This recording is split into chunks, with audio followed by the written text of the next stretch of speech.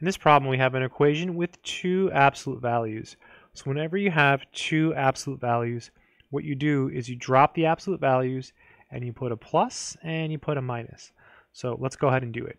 So we'll drop the absolute value. So we have 4w plus 3 equals 2w minus 5. That's our first equation. That's the plus, right? There's no minus sign here. We just left it alone. And the other equation is 4w plus 3 equals minus, and then parentheses, 2w minus 5. The reason you do this is really interesting. Let me explain it up here. If you have the absolute value of a equal to the absolute value of b, we're saying that a and b are two numbers whose distance from 0 is the same.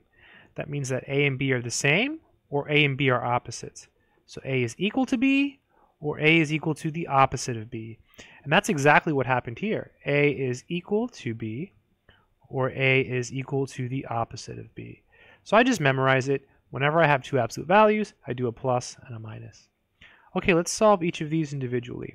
So here we want to get all of the w's on one side by themselves. So we'll start by subtracting 2w. So minus 2w minus 2w. These cancel. 4w minus 2w is 2w. We still have the plus 3, and this is equal to minus 5.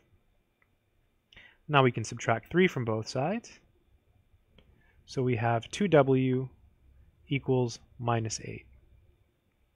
Almost there. Our w is being multiplied by 2, so what we can do now is just simply divide by 2, and so we have w equals -4. So that would be the first answer to our absolute value equation. Over here on the right, it's very similar, but we first have to distribute this -1. So it's 4w plus 3, and that's equal to, let's see, -1 times 2w is -2w, and then -1 times -5 is +5.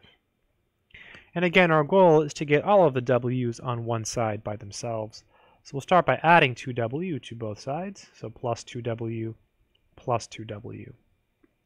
These cancel, so we have 6w plus 3 equals 5.